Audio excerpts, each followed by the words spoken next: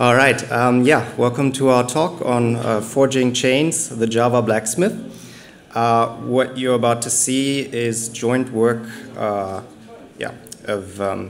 David, who will also be speaking today, then Ruben, who's here in the audience, who won't be speaking today, and then myself, Fabian. We recently founded a company here in Cape Town called Wordy Labs, and we're essentially doing security consulting, but with a heavy focus on bringing in our own code analysis tooling. So essentially, we try to be quicker by using a lot of the stuff that we've built in the past years. What we're going to speak about today are Java deserialization vulnerabilities. Now, I mean, that's certainly not a new topic. I think the big deserialization, Java deserialization apocalypse was sometime in 2016 with the YSL serial work. But it's very troubling how people have dealt with the results of this. And that's what we're going to be speaking about today. And for those of you who are not so much in that topic, this is just a very simple example of what this would look like in the code. So this is the kind of vulnerability we're talking about. This is it's just a class that has an input stream, an object input stream, and that stream that comes from an attacker. So typically, that's something that comes in over HTTP, for example. So when you sniff on the interface, or when you have your burp connected in between your target and your browser, you'll typically see that there's this binary blob in there, but some of those names in there, so some strings are in there that look like Java types. When you see that, you know that there's a Java object sent to the server, and the other side, so the server, is about to deserialize it, right? And so that already is a huge problem. So it means that the attacker can now specify whatever object they like, and the other side is going to deserialize it.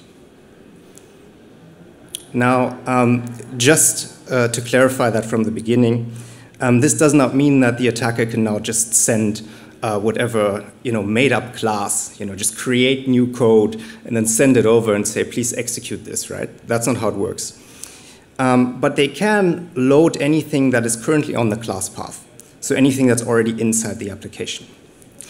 And this is a setting that's surprisingly similar to what we've seen in memory corruption exploitation, so in the exploitation of buffer overflows, for example.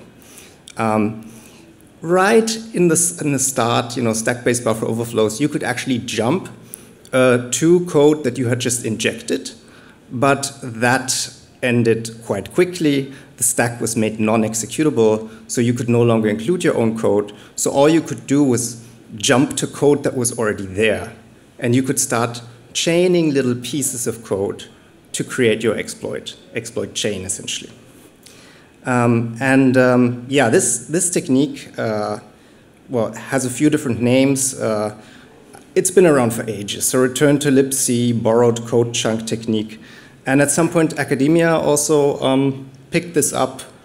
There were a large amount of papers about this. And it all started with this one here, with this beautiful title in 2007, The Geometry of Innocent Flesh on the Bone. Right? So these little code chunks that you use to now exploit the target, that's the innocent flesh, right? So each of these gadgets is completely harmless in itself. There's nothing to patch here. It does exactly what it's supposed to do. But by chaining that now, and due to the vulnerability, due to the ability of you being able to make that first jump, right, it becomes dangerous. And so here's an example of what that looks like in memory corruption. This is from a talk we gave in 2021 on router exploitation. So here you can see some gadgets for MIPS. And you can see they always end in jump RA. So that's on MIPS, right? On x86, that would be a return. And that's why it's called return-oriented programming. You're looking at these little pieces of code that all end in return. These are now your instructions. These are the instructions for your weird machine, as they say. So it's a machine that's there that shouldn't have been there. That's the idea. And as an attacker, you now have control over some of the registers, over memory locations, and where to jump first. That's all. And from that, you build your exploit. Now, in the Java world, we have a very similar setting. So here now, what we look for are serializable classes. These are the things that we can specify. And serializable classes in Java, it's not always that easy to deserialize them again, to get them back into a valid state. So what you can do is you can install all of these custom handlers that are going to be called when the deserialization happens. And that's your innocent flesh now, right? So these read object functions that you see there in the code, they do some custom stuff, and you can think that all of these functions are what I can call first. And now I want to chain, and now I want to go from here to the next thing. And here it's called property-oriented programming. So yeah, similar concept. All right. Yeah, all fields are under your control. So this is similar to the registers in the memory corruption case, except for the ones that are marked as transient and the ones that are marked as static. But that's, yeah, technical detail. Yeah, that's it. So it's the same setting, I would say, but the reactions to this have been completely different. And that's why I think we need to talk about this again. So in memory corruption, things are actually okay, right? So people recognize that if you have a buffer overflow, that is the problem. You need to fix that buffer overflow and nothing else. So I think a good example is the man page of the gets function. So there's a function in libc called gets, and there's no way of using it without it causing a buffer overflow. It just doesn't do checks. And so now this man page says, because it is impossible to tell without knowing the data in advance how many characters gets will read, and because gets will continue to store characters past the end of the buffer, it is extremely dangerous to use it. Blah, blah, blah. And then at some point it says, oh yeah, in the beginning it says that. Never use gets, right? Just don't do it. Okay? And so here the world is okay. Now in the Java world, it's completely different. In the Java world, this is read object itself. They say, warning, deserialization of untrusted data is inherently dangerous and should be avoided. Untrusted data should be carefully validated, right, according to the blah, blah, and this and that, right? So by saying this last part, right, oh yeah, you can still validate this, right? When you go into an audit to a customer and tell them, hey, look, you're using read object, you have a big problem, they'll say, but can't we carefully validate it and things like that? And the answer should be no, right? And this is why we're having this talk today.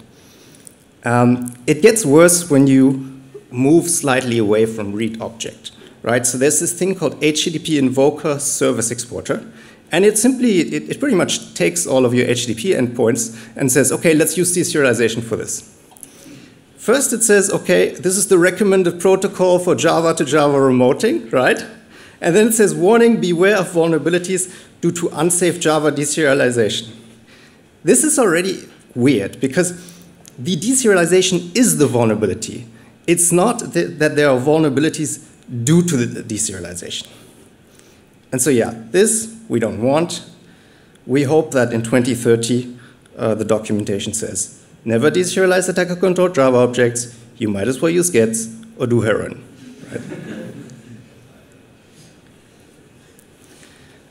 And then you hear people say, but all the known chains, they're patched, so can I please deserialize my data? And there's a bit of a fetish in the Java world about deserializing data. You have RMI, that was a big story, and essentially this idea of, oh, we have all of these computers, we just program them as if they were one, and we don't care about the fact that, they're actually other computers. Right? That's where this comes from. They really want to deserialize data, and now we kind of broke all of that, right? That's the problem.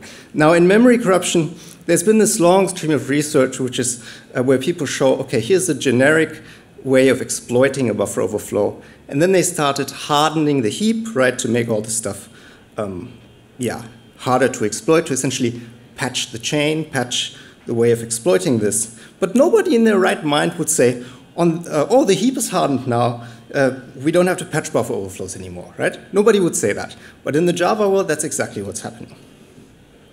Right.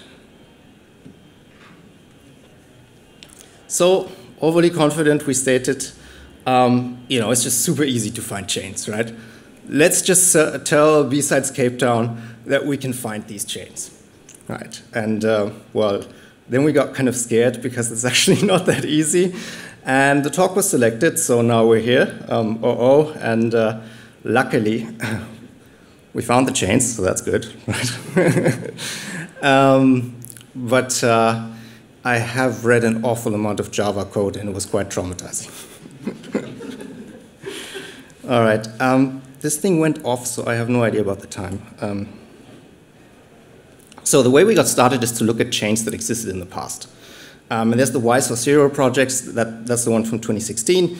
And you'll find a lot of nice chains there, but they all don't work anymore. And that's not because they were bad to begin with, that's because people started introducing patches, just to make sure that that stuff doesn't work anymore. And so I'll show you one of those chains, which is called the Groovy One chain, just so you get a bit of a feel of how do these chains actually work. And then we'll look at how they patched it. So you have this chain of priority queue, comparator, converted closure, method, and we'll look at each one of them really briefly. So a priority queue, as the name says, is a queue where some elements have some sort of priority over other elements. That means you need to be able to compare the elements in that. Now, if you have a queue like that, you want to reconstruct it, you are going to have to check whether the order is still correct. So you need a comparator, and the comparator is going to have to be called on deserialization. So that little E that you see here, that's the comparator that you can include. So you know that if you take a priority queue and you ask somebody to deserialize it, your comparator.compare function is going to be called. So that's the first chunk in your exploit chain, the first gadget. Second gadget is Java dynamic proxies, and that is a really weird thing, but the way it works is in Java you can actually have a class definition generated on the fly, as the deserialization happens. And as an attacker, you can specify which interfaces it's supposed to implement, comparator in this case, and you can say which invocation handler is supposed to be called every time a call is made to any of these methods of that interface, right? So it's a proxy in the sense that you get to catch all the calls and give them to your handler. And so that's the second thing we use. We create this proxy and we pass it on to the third gadget, which is the converted closure. And the converted closure is just one of those invocation handlers, so a function that catches all the calls, and then calls a closure. What's a closure? Is a fancy word for a function in Groovy, right? So now we can call Groovy functions, essentially, closures. And then there's a closure that allows you to call any method, Java method, or the method closure. And so now you intercept that and then pass it on to any method again, right? And that's the entire chain. There's a comment there in the code. It'll become interesting in a moment. But yeah, that's essentially how it works. So now, when we look at the patch, that's really crazy. That really blew my mind. Of course, you can't just patch out these different gadgets because actually they do exactly what they're supposed to do. So they only patched out one of the gadgets, which is this method closure. They said, yeah, method closure is a closure, so it needs to be serializable, but we can't think of any legitimate reason to ever do that, so maybe let's just throw an exception when somebody tries to do that, right? And that's what happened here, right? So here you have the patch. The patch is also wrong. So the patch now says you can still choose to deserialize this if you want to. Then you can set a variable called allow resolve. And then you will deserialize the object. But in either case, you throw the exception.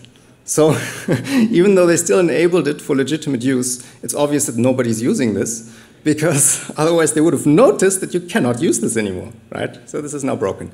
It's broken for attackers. It's broken for everyone at this point, right? That was the patch. So that one was removed. But the first three gadgets are fine. We tried them out. They work fine. No problem with that one. So then we thought, does that mean that we can still call any Groovy method? And we then looked for, Groovy closure. We looked for different closures. And I found one that just says print line, right? So that we could just see, can we print anything we like? And then we started, we used that gadget chain, we plugged in that print line closure, and we got an exception. And it said, no signature of method, they want to call do call, and they want to put 2 arguments in there, which is foo and bar, but all we have is a do call function with 1 argument. So that doesn't work. So then you think, okay, well, then I'll just use 1 argument. Well, the problem is the arguments that you see here, foo and bar, so those are the elements in a priority queue. If you only have 1 argument, then the comparator is never called because you don't have to compare 1 element with anything, right? You need at least 2 arguments. So at that point, that seemed broken. So we thought, okay, is there another gadget that we could find here that would resolve the situation for us? And so what we need is a method that is called with 2 arguments, right? 2 arguments because something needs to be compared, and receives a closure, and then calls that closure only on one of the arguments or on one at a time. And you actually don't have to read a lot of code to come up with the answer here, but the truth is I read a lot of code until I eventually found out, and then I thought this is really, you should have thought of this. And the answer is order by. All right, so if you call order by on something, then the thing that you're going to be passing in is some function that's supposed to do the ordering. And that one is only evaluated on one of the things, right? It's just, it assigns a number to the thing that you're going to be ordering. And yes, it's a comparator, right? And so here you see the code of order by. You can see it's a compare function, like we want to call. And you can see it has a closure, and it calls the closure once on the first object and once on the second object. And now it's bridged, now it works. Now the whole thing is open again. Now we can call any groovy closure with either 1 argument or 2 arguments. Also with 3 now, because the limitation with 2 was only there because we need at least 2 to call the comparator. Right. And so this is the code that will create a serializable object called Q. And if you write that Q out, you take that binary blob and you give it to that server, it will output you are owned, right? So that was the first working exploit. Now, I hear you saying, okay, well, now you can only print stuff, who cares? There are a lot of closures in there, like a lot. In Groovy, pretty much everything is a closure. So here's a nice one. I just grabbed over the code a bit to just find a few nice ones. So this one allows you to set any system property. That's very interesting because we have another gadget that would work if we were able to set a system property. I'm not going to show you that one now, but the point here being you can use this to control all sorts of things where normally you would say, well, this can be trusted, right? Now suddenly you cannot trust your system properties anymore. Or this one here, it will load an arbitrary class and call the nullary constructor on it. Right, so now you can execute any static initializer block and any constructor with 0 arguments. And usually in these static initializers, if you can only call a static initializer, that's not much fun because you don't control any of the input. But together with this one where you can set the system properties, now you control system properties that are often processed within those static initializers. So you can see this gets worse and worse. The more code you read, well, the worse it gets for the target and for yourself, right? I mean, it just gets worse and worse, right? And then this last one here, you can add URLs to your URL class loader. This means you can say, oh, there's another jar over there, right? This also contains nice code that you might want to load, right? So this is definitely dangerous stuff, I would say, and warrants saying that, well, you know, this is not patched, right? You can't just take out the method closure and then that's patched. Anybody can come along, get another gadget, and the whole thing is open again, right? And so what I'm trying to tell you is, well, first of all, as I said, you can call a lot of these closures. In real code bases, you can also call the closures of the actual application you're not limited just to the library. So anything that somebody writes, you got to think of this like this. You're programming, and any closure you write, you have to think about, okay, what happens if an attacker just calls this? Right? I mean, that's insane, right? And when you look at the chain, it's only two elements, the priority queue and the order by. And both of these gadgets, they do exactly what they're supposed to do. There's nothing to patch here. The only thing with patching here is like our general attitude towards usage of read object. All right, over to you, David.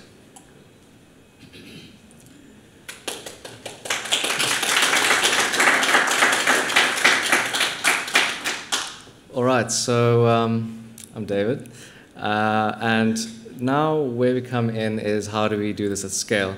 So Fabian read a lot of code, and much of it is what I gave him, but this is sort of the journey of the research and development of this tool, and starting with the research.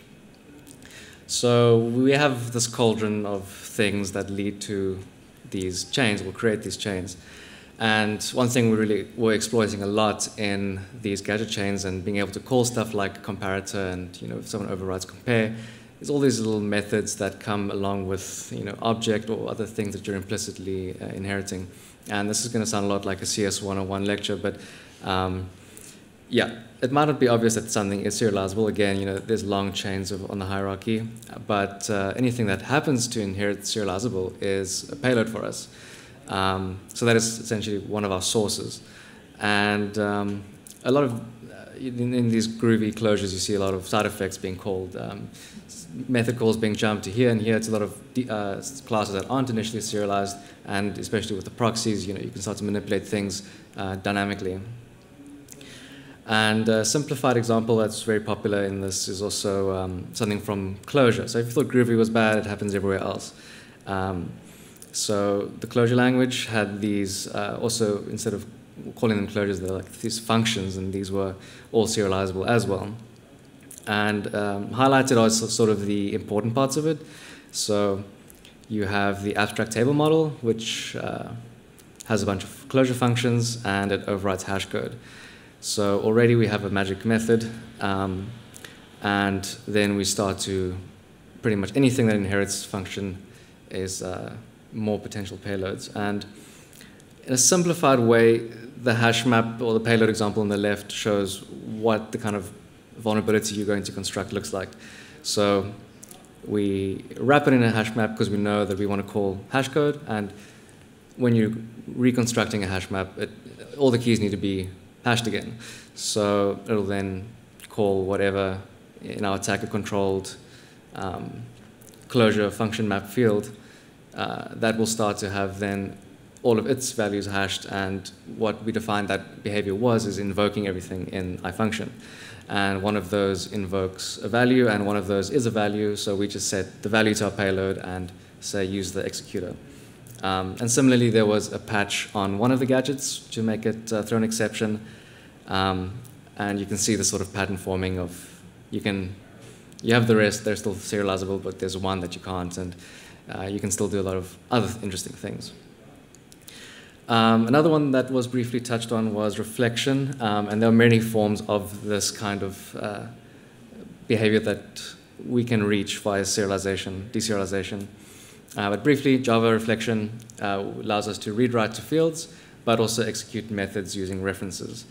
Newer versions of Java, they limit what you can use reflection on built in, but ultimately, you can still change. You open a hex editor, and you can still manually write things. And an example on the right is one class that controls, well, they're serializable and gives us a bunch of hooks into a side effect that will declare methods. We can say define the method, we can define the class, we can define the command, and the non-serializable class can be our target. So maybe you have a predefined dictionary of a bunch of classes that can do this, and then you just generate a whole bunch of bar classes that have those various payloads and see what comes out. Method proxies, this was something that was briefly touched on, so it does get worse. There's a more sort of in-depth example on the right where or you really need, the main limitation of this is you need the interface. So, for example, we have a foo interface and we have a foo object instance. And we're going to wrap that object with the proxy so that any calls in that object are going to be proxied. And as we've also seen, some of these handlers can be attacker controlled or serializable, so we can define a lot of that behavior. But then they said, this is too limiting. We want to handle any class. So that's where cglib comes in, and that allows us to instrument the bytecode dynamically. So you're effectively rewriting code while the program's lifespan is happening, and you get things like aspect-oriented programming that you see in Spring AOP, and that's used for injecting dependencies and that kind of stuff, and that's really cglib running in the background. So if you have Spring on your class path, you have cglib in your class path, and you better hope that Spring isn't deserializing attacker control data.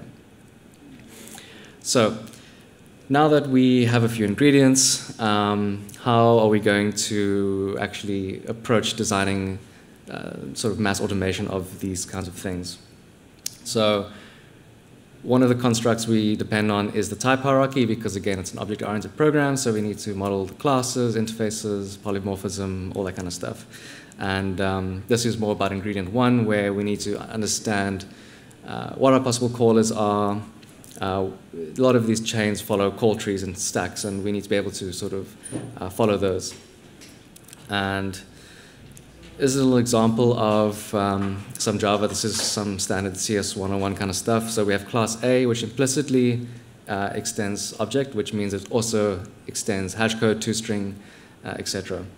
So that's already on that class. And then you have B extends A, doesn't override anything, so it's effectively some kind of duplicate, and then final class C. And final means you can't inherit from C, and it overrides foo, so that's a whole new call in the call graph.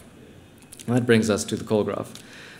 So before we head on to what that example looks like in the call graph, let's look at the three sort of main method invocations we want to model. So static is pretty chilled. It's kind of like C, you only have one instance. You have a class, and you say, call this function. And it's pretty easy to validate, and from compile time, you see there's only one call that can be made. Virtual comes from object instances. Object instances is where a lot of this hierarchy stuff comes in. You're inheriting different methods, and if you're defining a parameter that's really high up in the hierarchy, it could refer to a call from anyone who inherits it. But at the same time, it's still a finite set. We can still look at all the classes who inherit from it and say it's maybe one of these 5 calls. But with reflection, ingredient 2, we can write code on the fly. That call could go to code we define at any point. So this is a little bit trickier to model.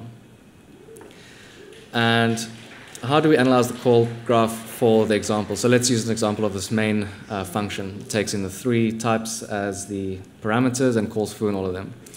And let's just also define some components. So the call sites are the callers, the targets, the callees are the methods, and we need the type hierarchy on top of this to define or see what is that finite set of things we can call in the case of virtual calls.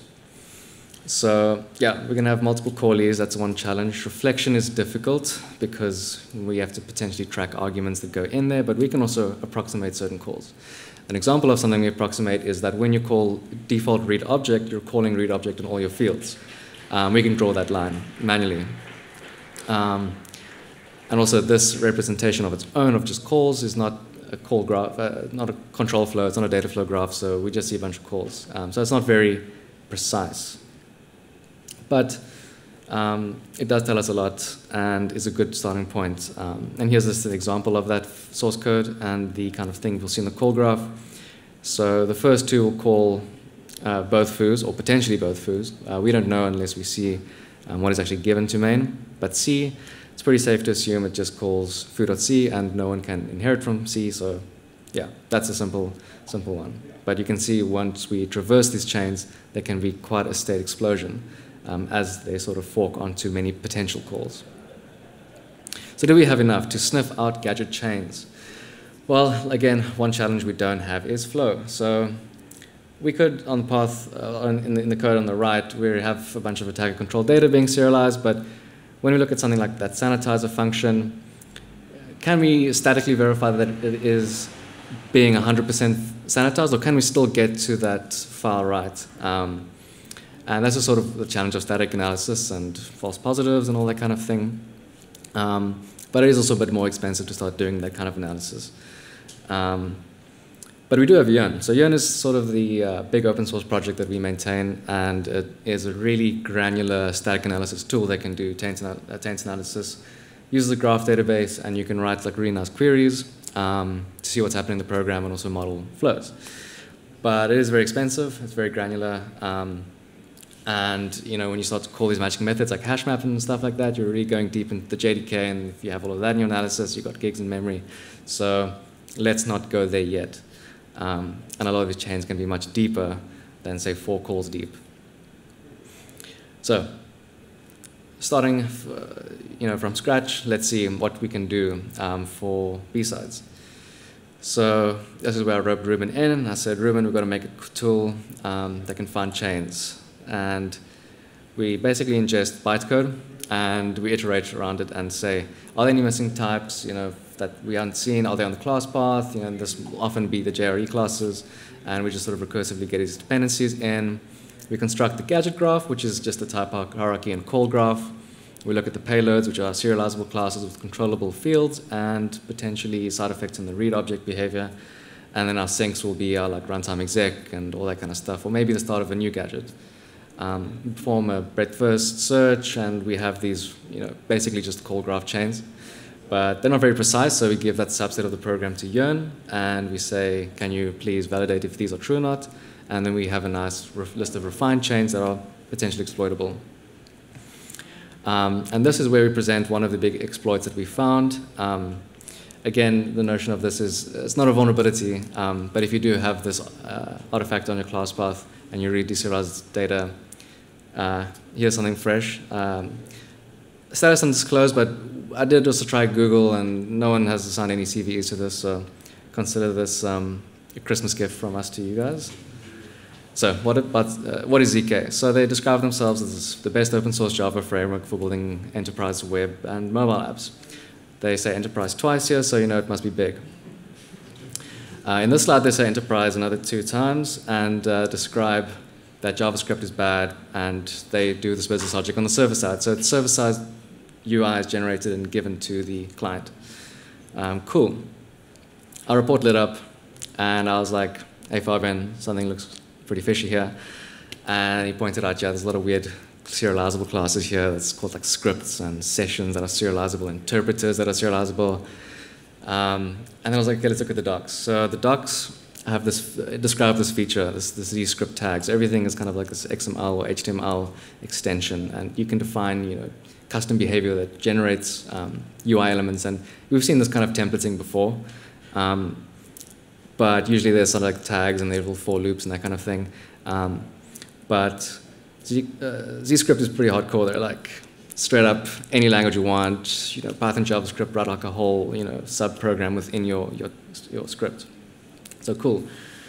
What's the catch? Well, we looked at the page implementation class, which renders most of the UI elements, and we found that they just, again, like the Java docs said, it's serializable, but just don't do it. Totally say, it's a good place to start. And when you looked at the deserialization hook, there was a lot going on and a lot of side effects, and this was great. So starting at top, default read object, all fields are just, straight up deserialized, no checks. And then they have they expect additional bytecode. One of them is the language that you want. So we're telling them what language you want to execute. They do a lookup if they have a language definition and an associated interpreter for that. But you can also send interpreters to it. Tell it which objects that on the class path you want to interpret for certain languages. And this renders the page, so it immediately executes those interpreters on the scripts that are also tag controlled. And for looking further into this, that's just code execution, right? So let's craft our payload. It wasn't as simple as choosing your own language. Bean Shell was the only serializable interpreter, but that's still fine. We could use a lot of built-in defaults and nulls in a lot of places. They're quite null tolerant. And we could say, here's some Java. We want to execute Java. Use this bean shell interpreter for Java when you see it.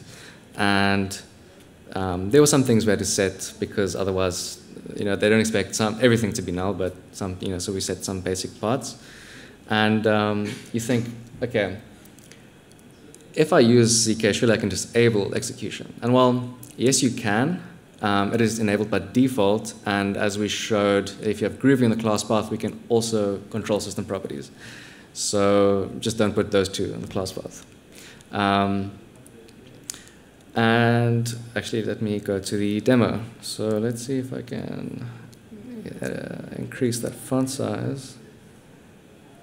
Okay, that's the shortcut. Let's see. In any case, let's hope that is good. But just the basic description we have on the build, the latest version of ZK. And known for their vulnerabilities, as you can see, there's something unrelated on the class path that they bring in transitively. But this essentially all just is Java reflection writing the payload that I described. And we're going to open the calculator. So let's run that. It is going to generate a file, payload.bin. Now we have payload.bin, and we see all these Java words and stuff come up, and a bunch of nulls and whatever. Let's look at the read. So the read is straight up file input stream, object input stream, and the big bad read object. So let's read that, and we've got we've got a calculator. And one thing about these, big enterprise frameworks, they advertise the clients. But in this instance, they're also advertising potential victims. So if you want the payload, I can send it to you. You can start sending it to these guys, maybe, see what comes back. Just like plug it, just see what happens. So with conclusion, patching the code doesn't really make sense. Again, it is like a buffer overflow.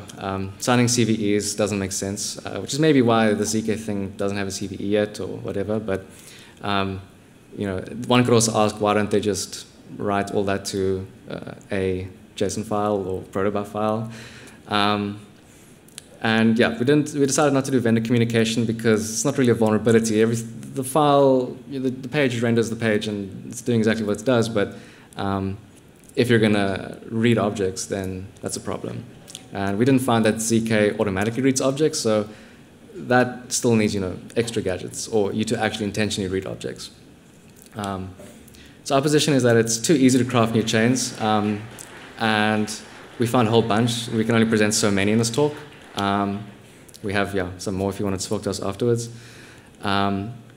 And are there vulnerabilities that can't be exploited, like the old YSO serial ones that did get patched?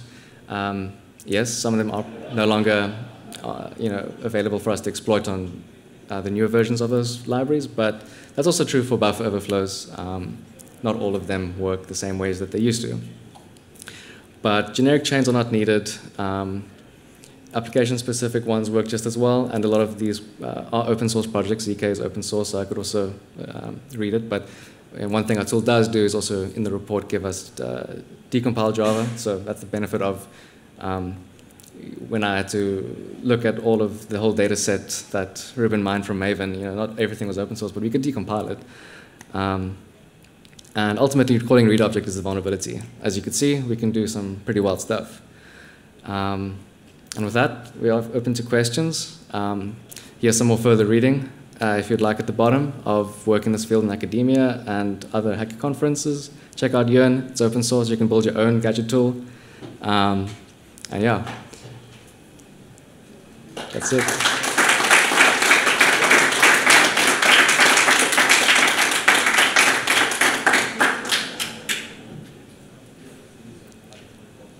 Cool. Any questions?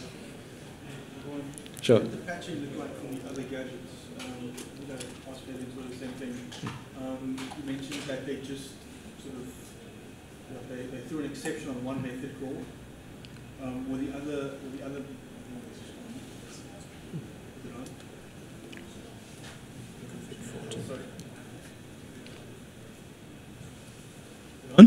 Here we go. Yeah, so I noticed that they patched out, or they threw an exception for the one method call in the Yo serial chain. Can you tell us about how they patched the other chains? That's sort of what I'm curious about. Was it equally as like...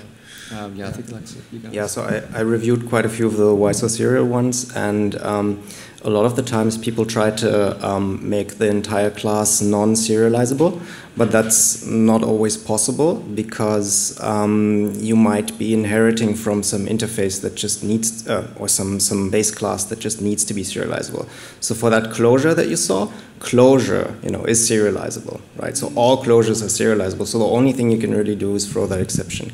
The patches in general are pretty soft, I would say, and it's quite common that only one particular piece in that chain is patched.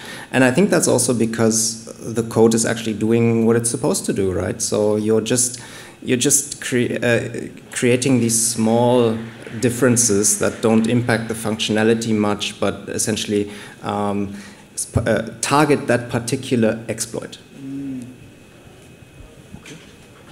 Thanks. Thank you. Can I ask one more question? Yeah, sure. So a lot of this work was manually finding alternative chains, right? Like you had to actually search through the stuff. I think analogously with the ROP chains, at this point we are having, just from what I read, we're having like symbolic execution automatically spit out ROP chains. Is that where this is going, you think? Yeah, so a lot of ideally our follow-up work would be either to, for example, we're using Dataflow to validate, or static analysis to validate, but there have been other approaches that fuzz. There have been approaches that use symbolic execution. And there's also another aspect of automatically patching these. So CGLib could be used for good in that case. Yeah, so that's kind of the future work we want to look at this in this direction. Okay, thanks.